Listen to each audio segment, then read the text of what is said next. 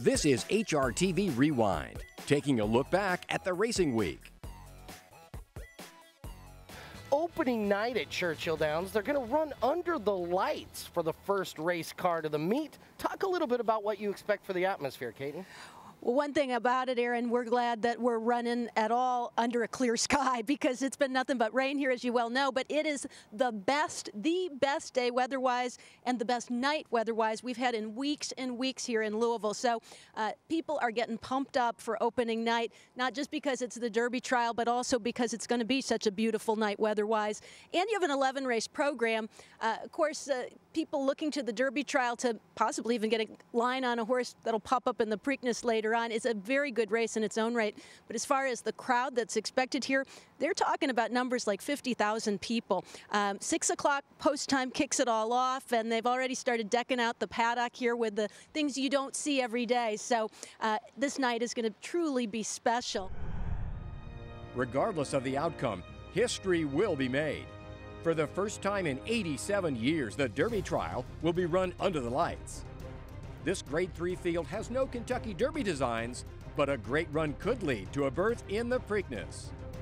Visions of Roses were once part of the plan for Machen, but his team changed course and decided that wasn't the way to go. Machen runs out impressively. Travelin' Man is on the stretch out. After an emphatic victory in the Swale, this trippy colt has an additional furlong to navigate. Travelin' Man in the Swale. Then there's JJ's Lucky Train, nearly unstoppable, winning 5 of 8 starts for Connections, who made a savvy claim when they plucked this colt out of his debut.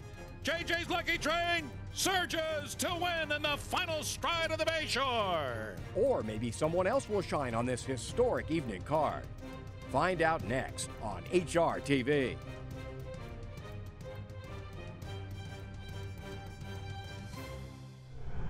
I'm going to go back with a horse that you might recall a while ago was considered a Derby possibility, a horse by the name of Machen. You're saying to yourself, the last 2 races, nothing to write home about. I agree. The reason why I think today is the day, or at least tonight will be the night, is the fact that they're cutting back. They're cutting back to a 1-turn mile, and I've always thought Machen was the type of a horse that would benefit from that kind. This 3-year-old son of distorted humor, I think, is going to come back. It's a rally time. Is it Derby for this one? I don't believe so. In fact, I would be shocked, even if they win, if they decided to come back a week later. But I do think, again, 1-turn mile type is exactly what Machen wants to do, and that's why I think Machen is going to win the trial. Travelling Man is back to second. Indiano, Indian Winter, JJ's Lucky Train, and then Machen inside the final furlong now. It is Dominus who is out in front by over 2 lengths. Here on the outside comes Machen. Machen is laying down one last late lunge on the outside. Machen and Dominus tight. Machen near side, Dominus the far side, back in third, JJ's Lucky Train. Thought maybe the first quarter they weren't going quite as fast as they needed to, but then they picked it up, I think, to 46 and change, which I thought helped. But then going into the turn, he looked smooth. He looked like he was picking up his horses. And, you know, again here, you know, with the long stretch, you got a chance. Speaking of middle distances and having a chance, what's the chance that we would see this horse in maybe one of these big 3-year-old races coming up? Yeah, well, I mean, I think that like a long-term goal would be like a race like the King's Bishop, races like that. But keeping him where he's comfortable, where he can put his best foot forward, coming from off the pace, but 1 turn.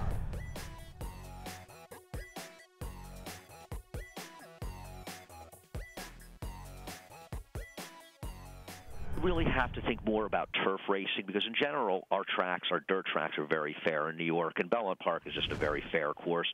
So the biggest change is the turf sprints. You get so many turf sprints we run, and they're a much different animal than route races on the turf. And I think one of the keys to success in turf races, or I should say keys to not just completely failing all the time, which is what I used to do in them, is you have to be attuned to horses that want to sprint on the turf. They're very different. Whereas in the dirt, one of my favorite angles for playing are turnbacks, horses going from routes to sprints. It's counterintuitive. You would think it would be something that would be more effective in turf racing where closers do well, but it is not the case. Turnbacks in turf sprints virtually never win, and vice versa. Turf sprinters stretching out don't have much success. So I think you really have to try to get a handle on these turf sprints because they're so much a part of our races here and into our pick fours that you really want to have some kind of idea what to do with them, and you have to find who you think the best sprinters are in those races. Convocation moves to join the leaders on the far outside. 1 furlong to go. Kaisha Electronica has a 3-length lead. Convocation, Hainesfield, not today. Christmas for Liam, too fast, too soon. Schoolyard Dreams comes up on the outside as Kaisha Electronica wins the Westchester by 2 3/4 lengths over Convocation. Into the final furlong, and Chorus Music just blows on by. Exclusive Scheme. Akalina up to 3rd, Paraiba 4th, and Freedom Rings 5th. No doubt about the winner, Chorus Music, shot away from them in the final 2 furlongs to win by almost 6 lengths.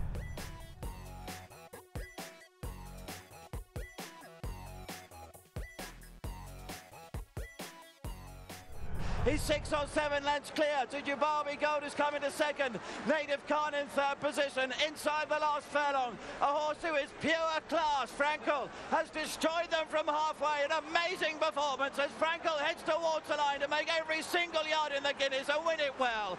Dubawi Gold. Frankel is an amazing colt, a 3-year-old son of Galileo, obviously named after the late Bobby Frankel, who trained so many top racehorses for Khalid Abdullah. And Frankel now has won 6 in a row, and after a maiden win of only a half a length, he has absolutely pulverized his opposition, winning by 13-10, 2.5, 4. This margin of victory, 6 lengths, it was never close. He actually had a pacemaker in the race. The pacemaker couldn't keep up. Nobody could, as Frankel demolishes his field. Now, Aaron, the question is, what happens here? He obviously would be ticketed for the Epsom Derby, but the way he runs, he's so brilliant, he's so fast, it's uncontrollable speed to a point. I'm just not sure whether that kind of ability translates itself well to Epsom. Heading up towards the line, Dandino all the time, tackled by Native Ruler on the far side. Is very tight between them. Native Ruler in a brilliant training performance has just maybe got up to Dandino. Group Therapy making good progress. Prohibit and Borderless Scott towards the near side. Could be a bunt finish. In front is Tangerine Trees as they race towards the line. Rain Delayed flying. Tangerine Trees has held on. Soul Power and Rain Delayed.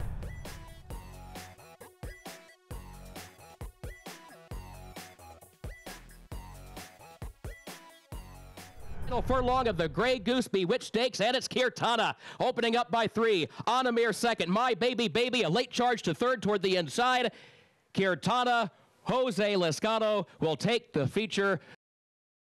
7 lengths off the lead, and Rahi's Attorney comes to the 8th pole, chased by Windward Islands, then Musketeer on the outside. Pool Play running late grandstand side. Final furlong of the Elkhorn. Musketeer hits another gear coming after Rahi's Attorney, and Musketeer just brilliant, chased home by Pool Play, but Musketeer and John Velasquez to take the Elkhorn.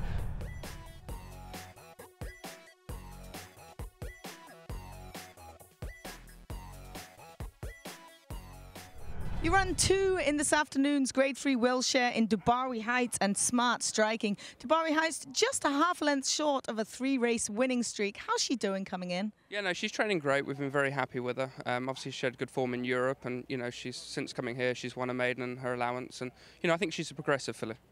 Did she surprise you how well she's adapted to US racing? Not particularly. We always thought she had the right attributes for here. She's very tough, straightforward filly to train, who's shown good form on firm turf in England. So no, we thought she was the right type of filly for her. Victorious on the turf course at Hollywood Park. She does return there today. Where would you expect to see her placed? I think there appears to be a lot of speed in the race today, so I'll leave it to Joel. He knows her well, but I'd imagine we'll be just in behind the speed, maybe somewhere in 3rd or 4th. Miss Pleasant has taken over the lead. Berg is back in 2nd. Dubawi Heights, Well Money draws within 2 of the lead. She's got a chance. Dubawi Heights strikes the front. Miss Pleasant, Berg, Well Money to the outside. Talk too much. Dubawi Heights wins. Up next on Rewind. Pursuit of the Crown has landed beneath the Twin Spires here at Churchill Downs, as we are just 7 days away from one of the most legendary events in all of sports, that being the Run for the Roses. You're watching Hrtv Rewind. It's a busy couple of days. Todd Pletcher had his big colt out this morning. Uncle Mo looking fantastic yet again earlier this morning amongst many of the workouts that we will be showing you in the next week here on Pursuit of the Crown. Well, since affirmed last won a Triple Crown in thoroughbred horse racing, there have been over 1.2 million foals, just to give you an example of how tough this challenge is. And we're going to have 20 horses to talk about as we move towards the first leg of the Triple Crown. I welcome in my co-host Richard Migliori, and key workouts now being put in for this the biggest race of these horses' careers.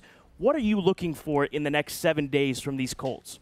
I'm looking for a horse that's fit but still holding his flesh. I'm looking for a horse that gets over the ground really well. And I'm not a guy who puts a lot of importance on time. I like to see how a horse does things more importantly.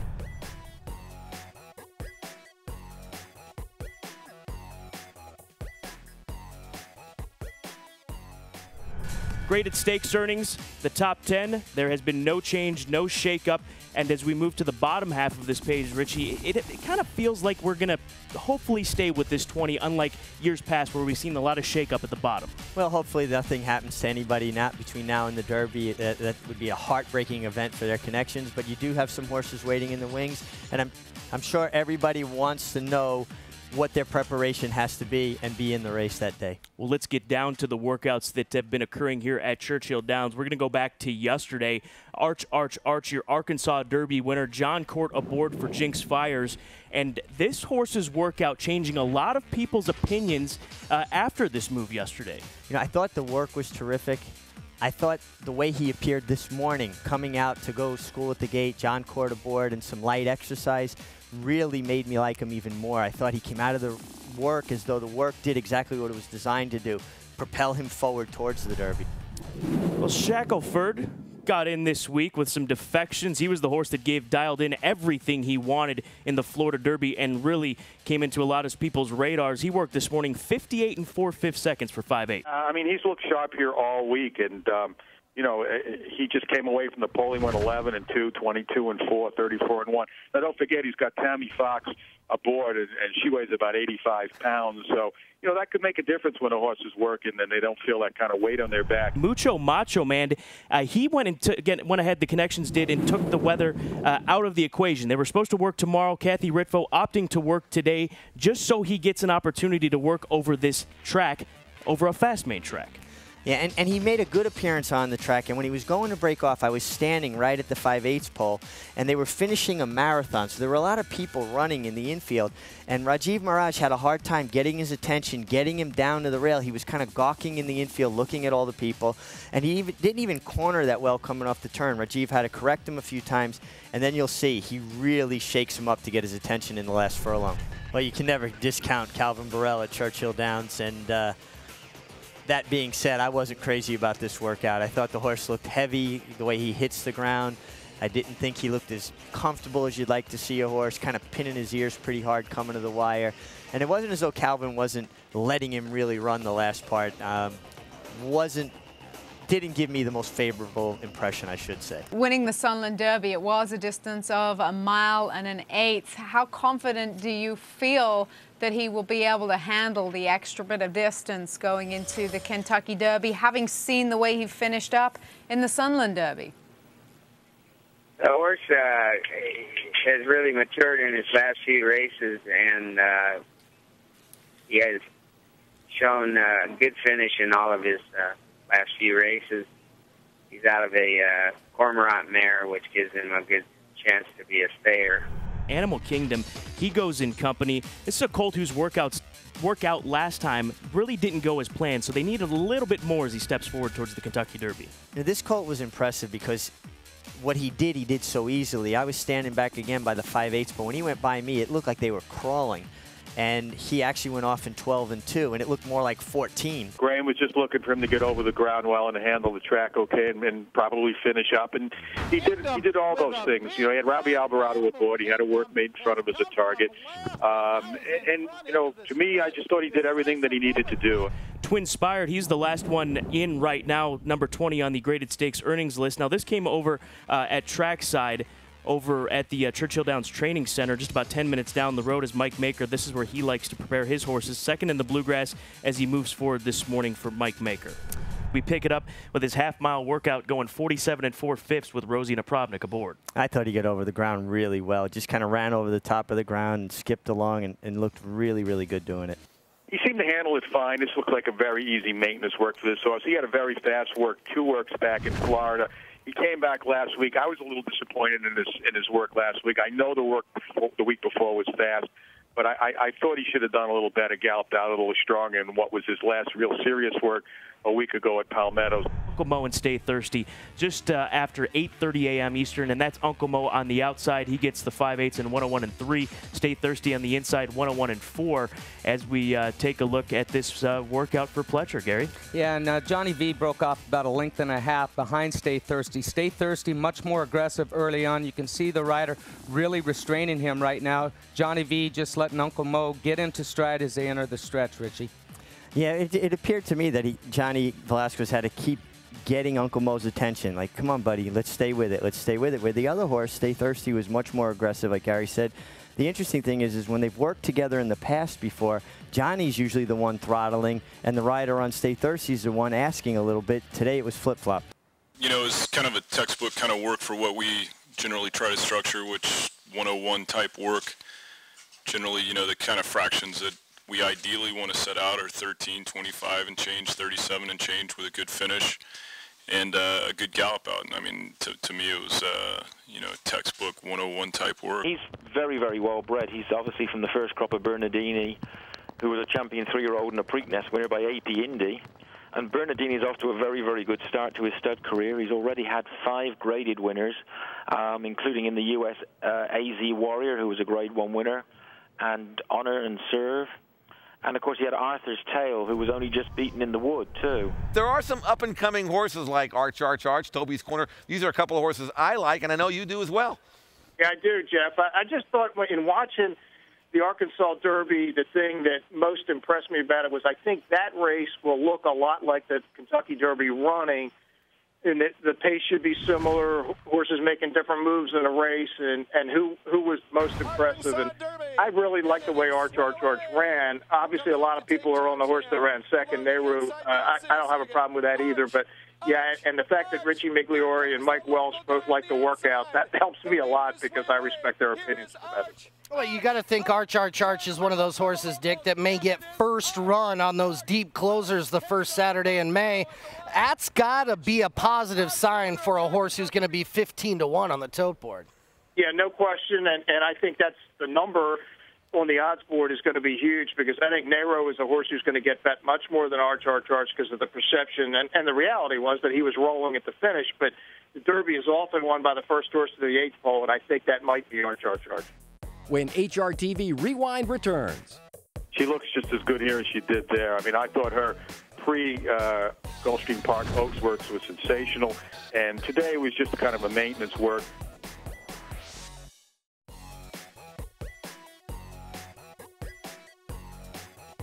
As you look at the top fillies right now in terms of graded stakes earnings, Our Heat Lightning actually breezed this morning along with Catman Blue with $328,000. She secured a spot in there. We'll take a look at her work. A couple of defections over the last couple of days. This is the field as it looks right now. Her Smile, kind of one of the latest to join the mix.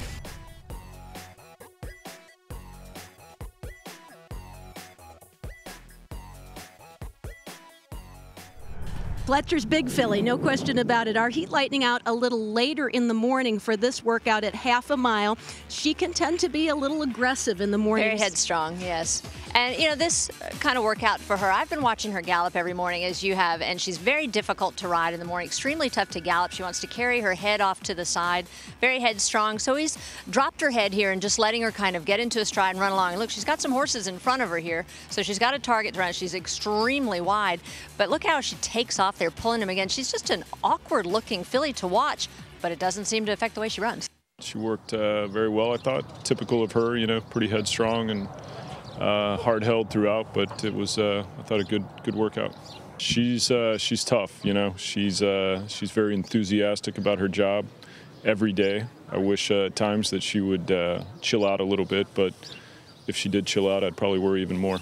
They've actually dropped her away from the pony at the 5/8 pole. I thought she was going to work 5/8, but the intent was clearly to go a half, and the rider really had to, take a hold of her to keep her from running off from the 5/8 pole at a half mile. Catman Blue, perhaps one of the main rivals in the Kentucky Oaks, was out this morning for a 5 furlong work. This is Julian Leperoux, her regular rider on board. A lot of jockeys actually doing the work themselves this morning, and kind of a workmanlike effort for her in 101 and 4. This is her favorite track.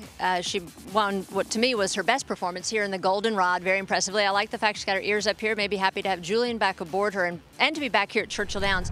Being Lilacs and Lace for John Terranova. Really a surprise winner in that spot. And Richie, this morning she goes 5/8 in 102 and 3/5 seconds. Not the fastest at times. Not the fastest, and she was asked for her best through the lane. The rider stayed fairly still with his body, but he smacked her on the shoulder a couple times trying to make her pick it up. And I'm just not sure that form from the synthetic is going to translate over to the dirt. Bouquet Booth, she was also last seen in the Grade 1 Ashland. She was 4th that afternoon. Her best effort came in the Delta Princess, as well as winning the Silvered Bullet Day at Fairgrounds. A similar timed workout, 102 and 2/5 seconds. And Summer Soiree also out this morning for her new connections, Grand Motion and Team Valor. She was the winner of the Bourbonette at Turfway Park, but she does have dirt form. A nice, easy 48 and 4/5 seconds for this filly. I actually like this work best of all the fillies working for the Oaks this morning. As impressive as our Heat Lightning was, as aggressive as she was, I thought this filly did it so smoothly and so sweetly. And obviously there was so much more in the tank. I really thought this filly got over the surface very well. Joyful Victory, she's a lot of people's #1. And Richie, after this workout, she might have knocked some people or changed some people's opinions who liked other fillies based on the 59-1 move we saw this morning. Wow, this was a very impressive move visually. They went very fast early. She didn't finish as fast as she started out, but she was always doing it well. And, she gallops around with Larry Jones every day, gets around there. And I was thinking a lot about this today. It seems like horses that thrive on a lot of work and can really stand up to it thrive with Larry Jones. And he can stress one, but the ones that can take it are good horses. She really did well, and we put the other horse out there to kind of make sure she knew someone was around, because she'll get to loafing coming down the lane a little bit, but she just kind of galloped away from the other horse, and the other horse is a nice horse. She won the Black-Eyed Susan 2 years ago. I mean, the other horse can run, and she made it look like she's about ready. She seems to like this type of weather as well. Well, she's done very well on this, and you've been around this game as long as I have. Everybody knows the saying, you can't bet against a gray on the mud. And so if it was to rain Friday, we're not going out and praying for rain. But if it rains, we're not going to be afraid to go out there. And Her Smile. This is a Pletcher filly for the Kentucky Oaks. She was recently acquired by Bobby Flay. She was second in the Comely, an easy 50 and 2/5 workout going a half mile this morning, Gary. It looks like it was by design. Basically, there's just an open gallop. She's getting over the ground very easy right now. Ears are pricked up, telling me that she's enjoying herself, very happy. That's all for Rewind this week. Here's a look at what's coming up next week on HRTV.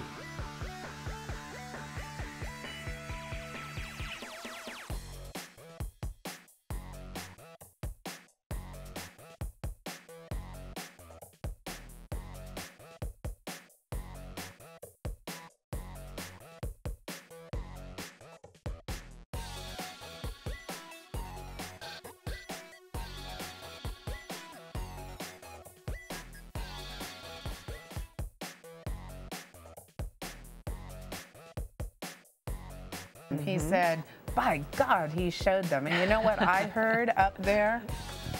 Just let me run, come on. I never let anybody be on a parallel with me. I'm just going to run away from them now. Yeah, come on. Aptly named, isn't this horse? Absolutely. Well done.